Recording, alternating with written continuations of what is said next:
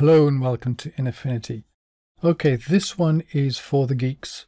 It's about the calculations behind the parabolic luminosity masking that I've been showing one of the macros I've got.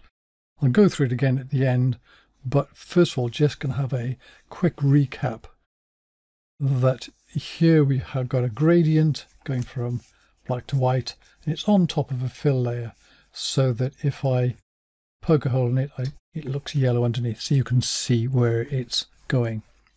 And what I wanted to do was to emulate and make easier the effect where you go to blend ranges here, and if you pull this down here, and you can pull this in here, particularly if you make this a curve, then this goes from black to white, from transparent to opaque. So you can see here, this end, these are the lights, so we're keeping the light end of that gradient. And we can control it as well by pulling this up and down. So what I wanted is a mathematical curve that lets me do this relatively simple, because procedural texture has got a limited amount what you can do with it, and you don't want to get too complex. You see in the ones you buy online that there are sets like, lights 1, lights 2, lights 3 and so on, but this is continuously variable, so you can pick whatever you like. So this in itself is very useful, but I want to be able to extend and make that easier. One of the things with this, by the way, is the way that it decides the luminosity, when it's how does it calculate from light to dark, and it uses the what I call 361, which is 30% red, 60% or 59% green, and 11% blue, and it balances those, and that's how it does that calculation. I wanted to give an option of doing that or something more balanced as well. So the question is, how do I do this? How do I get a set of curves that I can use, continuously variable, to emulate this? Also going up the other way, which is the darks curves. So I'm selecting dark. So you've got the diagonal straight line here going down from the straight line and going up without this thing here of hitting there. Or sometimes it's actually useful to have that. Sometimes you want to pull this across here, and so you're selecting all of this chunk here and you're not fading off immediately. And that's what I call hard width. And what you also can do is, if I pull this one down here and bring this up here, and this is a midtones selection, so you've got a band selected here, and you can pull these in here and select this. You've got a fade off here, which is represented by this here. And also with this, if you pull this down, you get a sort of partial selection, so it's very, very gentle, the whole thing, which is sometimes what you want to do. But also be nice if you push this up here, then the parabola will come up, hit the edge there, and go up again. Maybe it would be something like, if I pull this one over here, and I got two, one going up to that and one going up to there, so you've got like a hard selection in the middle. So this overall width is like soft width, and this is the hard width in there, and then you can slide the whole thing up and down. So I want to replicate that in a very easy way to use without having to faff around this, because what you want to do is put your finger on a slider and just move things up and down whilst watching a picture and going, right, that's the bit that I want to select. Okay, let's go on and talk about it now. And I'm going to go to, right, this. So this is a bit of a slideshow, but it illustrates it, and fairly in a colourful way. So there we go. So the problem is to select the lights, darks and midtones in a simple way. Obviously blend ranges can do it, but it's a faff if we can get a formula way to do it. And where we're starting point is parabolas. And I don't know if you ever did this in school. I certainly did, where you got, you can do it on paper. You measure equal either side. If you just take the blue ones here, just measure equal increments on with your ruler, you draw lines, and you get a curve. You can also do it on a bit of wood with nails and bits of string, and straight lines creates a curve, and the curve is a parabola. You also get parabolas in torches and so on, where the light is here and it bounces out and reflects off here, and the other way where you've got astronomical telescopes where the radio waves from space come in and they all come into a collector point here. But it's a parabola, which is one of those nice, easy mathematical things. You can also meet parabolas in conic sections. You take a cone, if you slice horizontally parallel to the base, you get a circle. If you slice at an angle here, cutting through both sides, you get an ellipse. If you slice this way, so the angle here is parallel to one of the sides, that's where the parabola is. And if you slice even further around, that's a hyperbola, which we're not interested in today. So let's start off then with a bit of X and Y's and graphs. How can we find a formula for this? And the parabola is really, really easy. It is simply y equals x squared. So in other words, when they're both 0, you're down here. When x is 1, then x squared is 1, so that goes to y is 1. Then if you carried on, if x is 2 out here, you'd get all the way up so that y would be 4 and so on. And then similarly in the minus way. So you can slide this downwards like this. So, and that's simply by taking minus 1 from there. You can also slide it this way, because what we're going to do is play this to move this thing around the place so we can get ourselves a good set of curves with which to use. So there, just a little jiggle. Again, it's no big fancy formula, quite simple. You can flip it upside down, just minus. But what we're interested in is just the difference here between 0 and 1. We don't care what the curve does anywhere else, because we're only going to use it between 0 and 1. And that, because, you know, if that's 0 to 1, this way is going to be dark black to white, or dark to light, and the other way here is from down here transparent to opaque up there, just like in the blend ranges. So if we take the y equals x squared, it then fits into there quite nicely. So that's a bit of a curve there. We're going to want to move it, we'll come to that.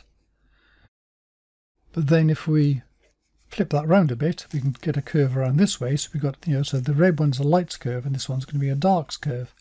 So that's, you know, y equals 1 minus x to the, you know, half a square root. You can go around this way, and then you can go around this way. So I got curves going down and curves going up. So I got the full range here for the lights and pulling up and down here for the darks. And I can still go around and play around here. So I've actually got more curves here. So I got a lot to choose from. So if I just take the lights one here, I've got the basic line here. And if I got a curve like this, so I'm pulling up here, so I'm going to use this formula up here to go up. And as I come down here, then I've just got this line here is effectively y equals x. And I go down the beyond this, or I could go this way, by the way.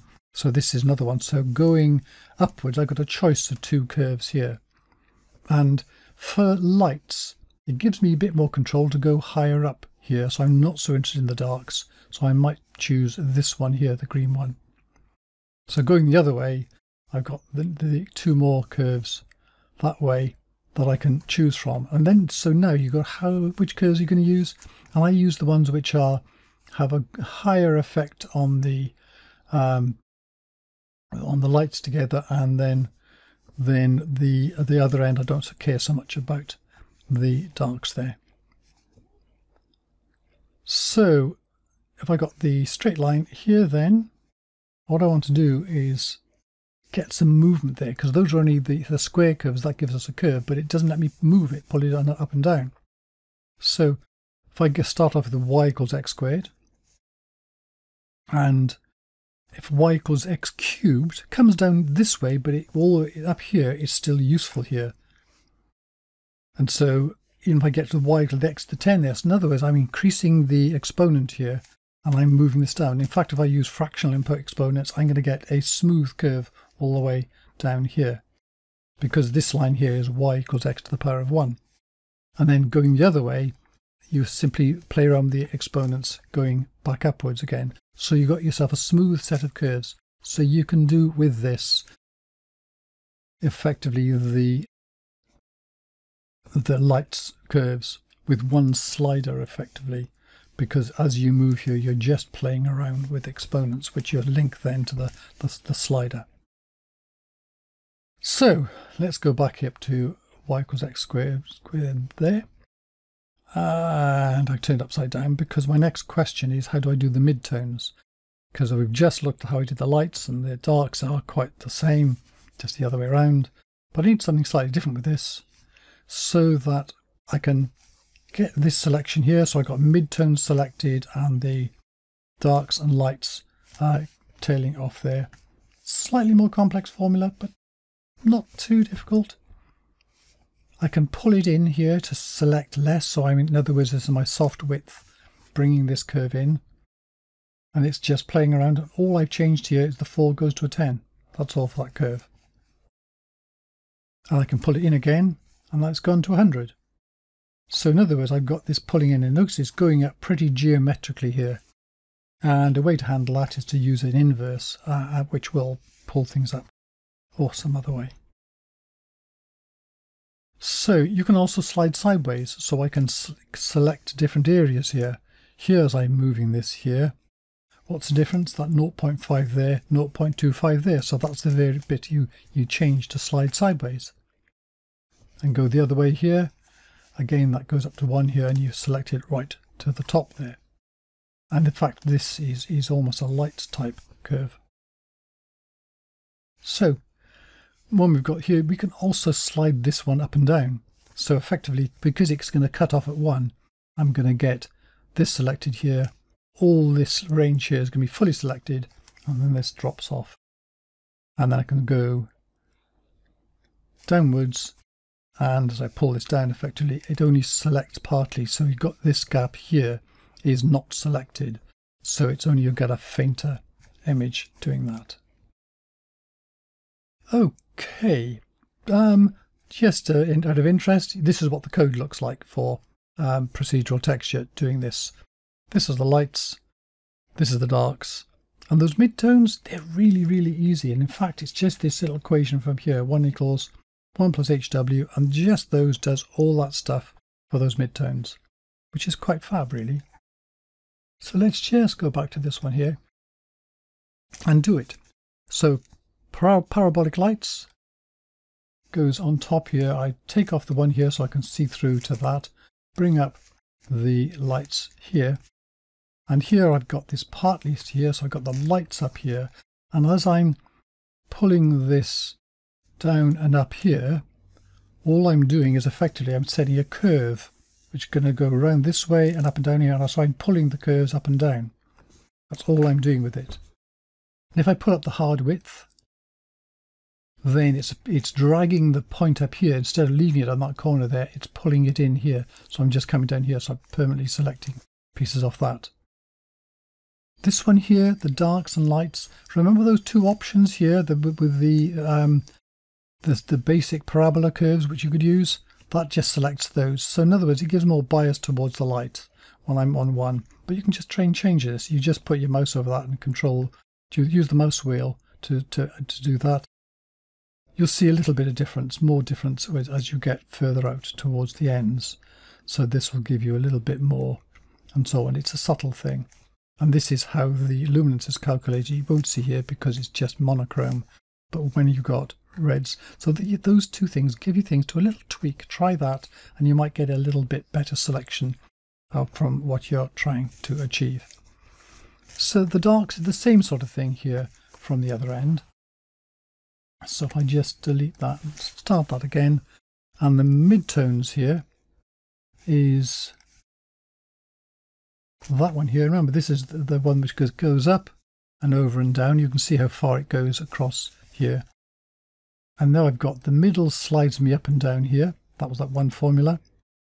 The soft width stretches it, so it goes from a narrow up and down here to one which goes all the way across. And the hard width, if I go up, it effectively pushes the parabola up beyond the top here, so you get a hard selection in the middle. And if I bring it down, it pulls the parabola down, so you've got a very gentle selection. So this curve in itself you can do a heck of a lot with. The lights and darks curves give you another way of selecting for the lights and darks, which are used by other people in doing things. So that's it overall. I hope that was of interest, and thank you very much for watching.